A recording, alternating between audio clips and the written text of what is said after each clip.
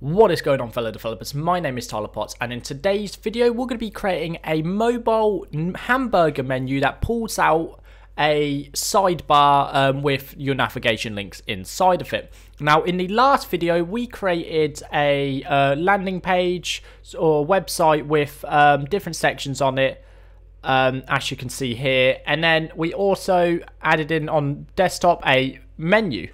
But on mobile, obviously that menu's now disappeared. We haven't got a hamburger menu. We don't even have a navigation menu. Now, obviously, it's kind of essential for a website to have a navigation menu so you can find yourself around. So what we're going to do is we're going to take this code and we're going to add in a menu. Now, don't be worried. You can actually, I'm going to do this completely standalone. So if you don't want to do this video we did in a previous video, then this should be still straightforward for you. You'll still be just doing the hamburger menu. There'll be nothing special about it.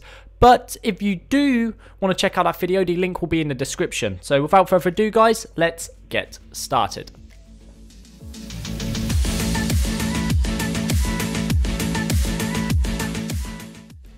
Okay, guys, so the first thing we'll do is inside of our container here, where we had our nav, we're actually going to create a hamburger menu. So I'm going to create a button.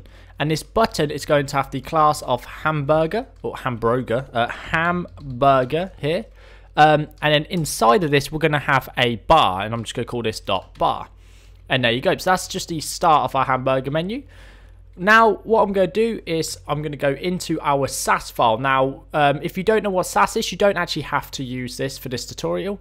But if you do have SAS and you followed along to the last tutorial, know we set this up. So we're going to do this standalone. So we're not going to write the CSS inside of any tags. We're going to start from straight out here. So out here, we're just going to say .hamburger. And we're going to display this as a block. We're going to give it a width of about 35 pixels though. We're going to give it a cursor of pointer. Hit save. So there you go. You got that there. Just this tiny little bar there. Let's actually start padding this out. We're going to give this a height of say 35 pixels as well for now. There you go. Just so we can see it. And we're going to give, obviously we need to set the appearance to none. We need to give the background to none. An outline to none, and a border again to none. But just for testing here, right at the bottom, I'm just going to add background. Actually, you know what? We won't even do a background. We're just going to leave it like that. So we've got our hamburger, right? Now, inside of our hamburger, I'm going to add in our bar. So I'm going to do .bar, and we need to set this. I'm going to set this to position relative. And inside our bar, well, actually, not just that. We're going to grab this. And I'm going to do bar hamburger and after .hamburger before.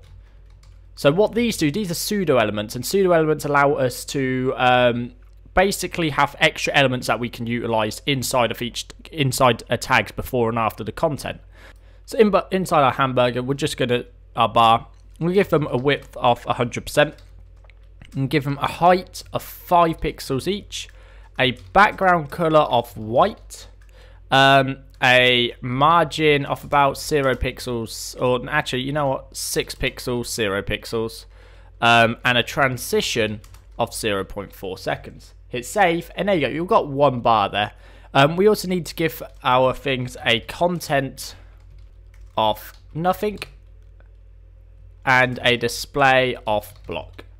There you go. So as you can see, we now have a little hamburger menu here. A little hamburger already sat there. Also, I'm going to remove the height from this for now. I think it was, yeah, it still works without the height. That's fine. But in this, so when we actually, so now once we click on a hamburger menu, we're going to do .hamburger .isActive.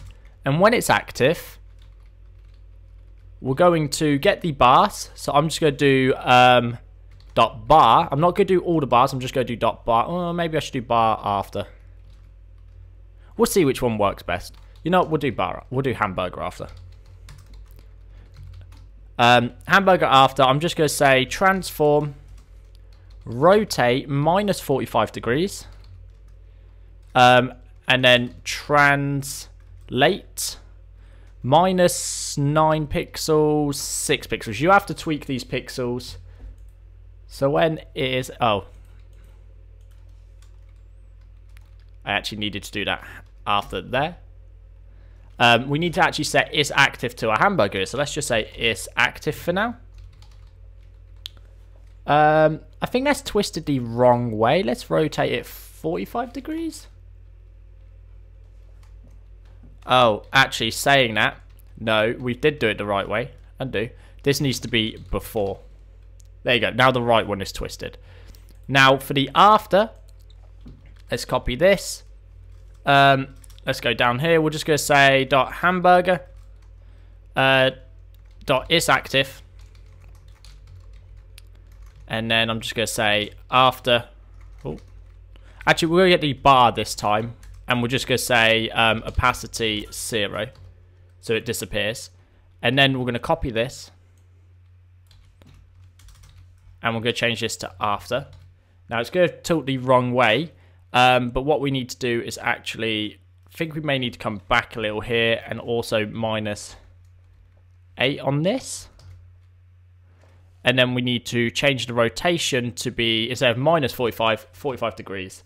And there you go. Now that looks a bit funny. I think I need to change the y-axis a little. Maybe 6? No, let's go 7. This is what I mean by you have to mess around with it a lot to get it to sit properly. I still think it looks kind of weird. Let's go back to 8. -8, -8. -6, no, -9, -6. What happens if we change this to 8? Oh, there you go. That looks a lot better. I actually do think this needs to come up, though. -9? Or -6? No, -9. So hard to decide on what height. I think that looks good enough. You can tweak this a bit more. I think, if anything, this needs to come left and down a little. So 7 and down a little. Oh no, that needs to go 9. And then down a little, so 8. There you go. Now that looks perfect. Sorry, it's all about tweaking these values. So you can see it as you tweak it, it changes. So now if we go back and we remove the is active state. Oh, and keep the quote in. You can see we've got a hamburger. But now we need to toggle this using a class. Oh, cancel. So in our JavaScript, so we've added in JavaScript here. Now we've used a script source at the bottom of our code here to actually implement it. But in JavaScript, we'll just say window onload, and then we're going to get value to this hamburger. So I'm just going to say const hamburger, or I'm just going to say menu button is equal to document.query selector, and I'm just going to search for .hamburger. I'm going to say menu button. Oh, menu underscore button dot add event listener. Click. We're just going to say function, and the function we're going to call is we're going to say menu button dot class list dot add, and then we're going to say is active. And I'm actually not going to do add. I'm going to do toggle, because this means we'll toggle it on and off. So if we now refresh over here and we click it, you can see we get that nice little closing effect of the hamburger menu. And there you go. That's as simple as that. But now what we need to do is actually open up a menu. So let's scroll back up to the top, and just before our main here, we're going to have another navigation. But this one's going to have the class of mobile nav. And in here, we're just going to have a list of anchor tags. So we're going to have the home. We will have the surface. We can actually just copy these. I don't know why I'm not just copying them. It would have been a lot easier. There we go. So now we've got these surfaces in there. Obviously, these are just going to throw themselves in at the top there, which doesn't look too great. So let's actually grab this class, go back into our Sass here, and underneath the hamburger menu, I'm going to say menu. Oh, I'm going to say mobile nav. And we're going to display this as a flex. And actually, no, display as block. We'll display as block. And we're going to give it a position of fixed. We're going to say top 0, right 0. Actually, left 0. Width 100%. And then height 100 VH. or min height. So there you go. So that should now be the full screen. Obviously, we can't actually see what's going on there. We need to give this a C index, and we're going to do this of 98. So there it is. And the reason it's 98 and not 99 is because we want it to be just below our menu here, because we want this to sit above the actual header. So we're also going to give this a background color of, yep, the dark blue we've been using. So it's the same as the scroll bar. And then where our anchor tag, well, where we've got anchor tags, we're going to do anchor tags. We also need to do a margin top. Oh, not margin bar. Margin top of about, let's say, 120 pixels. Oh, sorry, padding top. There you go. Just to bring the nav bars below the actual thing here. And these are going to be display block. Text align center. There you go. We're going to have margin bar of 16 pixels on each one. We're going to have padding of about 16 pixels on each one. Or 8, we're going to say 8 pixels, 6 or 12 pixels, 16. I think that'll work. And then a background color. And the background color we're going to have is maybe just a slightly, we'll try the pink for now. Yeah, it looks terrible. Let's go back to, let's use this color. And let's change it up a little. So let's make this a F, oh, 1F, and then a 3F there. Save. Not dark, that's too light now. There you go, that's a little better. Also, I've actually decided I don't want them to be display block. I want display block, but with a width of fit content. Sorry, I forgot to put a colon there. There you go. And then we're just going to go up here. And oh, and we also need to say margin 0. Auto. And we can say 16 and remove the margin bar. Save. There we go. Now they can't look funny. I can't. Okay. Delete this. We're going to say width 100%. Max width about 200 pixels. Oh, and margin 0. Auto 16 pixels. We do need that. Oh, width fit content. Remove that. Now there we go. Okay, that looks better. Now we've got the buttons there. Let's give it a color of white. And a text decoration of none. And then we don't need a hover effect. Oh, sorry, I just realized I'm using SAS here. To fix this, we could take this out. We could say dot mobile nav and then pass that in. There you go. Now that's a non-SAS way. And then once we've got that, if we just add a simple hover effect to this, and just do the background color slightly lighter. So let's grab this, put that in there. Instead of doing F here, we'll do a 0 but 2. Actually, we'll do a 0 but 4. And then a 4 but 4. And a 1 but F. They lose their kind of shine. They're losing their purple sheen. Just keep that at 0.